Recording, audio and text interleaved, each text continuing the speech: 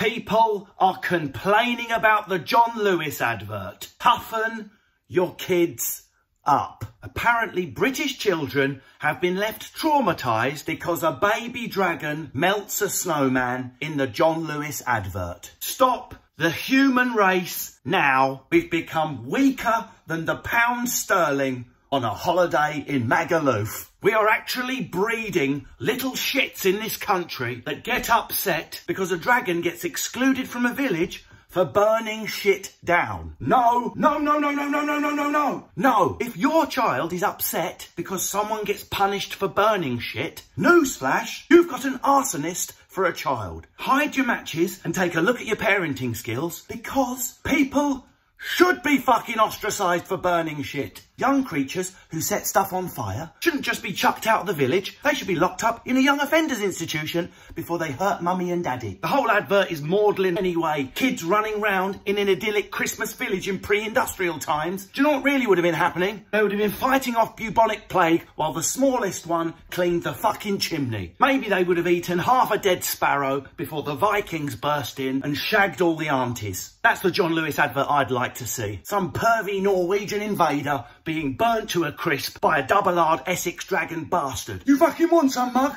The advert finishes with the dragon being welcomed back into the family and is allowed to cutely ignite the Christmas pudding. Well, that can't happen anymore. I bet it's illegal to light a Christmas pudding in case it scares cats in the neighbourhood or someone who's dessert neutral gets offended. I just don't think it's right we set Christmas puddings on fire anymore, given the current climate. If anyone's going to light the Christmas pudding, it's going to be Prince Andrew, because man don't sweat, except when he's near an allegation, of course. Then he sweats like a bastard.